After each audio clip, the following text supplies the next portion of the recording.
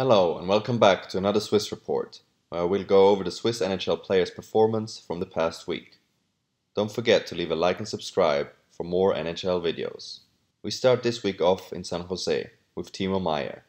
The winger was out with an injury at the beginning of the week against the St. Louis Blues. Luckily, he only missed one game and returned against the Anaheim Ducks with a goal and an assist. The Sharks finished the week with 3 wins, and he did so with 1 goal, 1 assist, and a plus-minus rating of +1. Next up, we have Dean Kukan.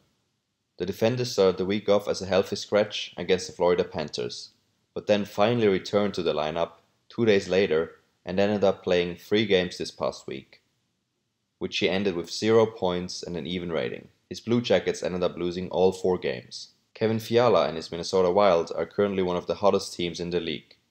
They won all of their 4 home games. The young winger contributed with 2 goals and 1 assist to the win streak and ended the week with an even plus-minus rating. Josi and Nico Hischier are both still out injured. The Nashville Predators captain is week to week with an upper body injury, and the New Jersey Devils captain is out with a head injury. In Canada, Gaetan Haas is finally back on the score sheet.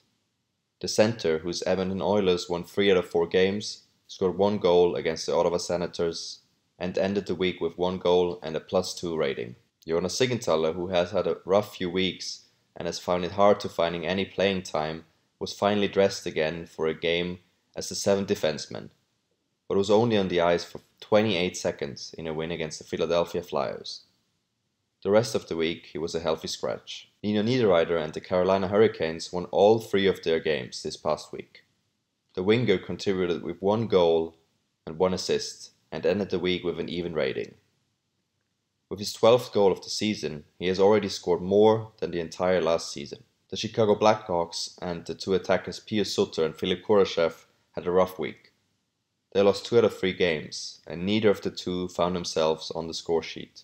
Suter finished with an even rating, and Kurashev with a horrible -4. That's it from me. I speak to you next week for another Swiss report.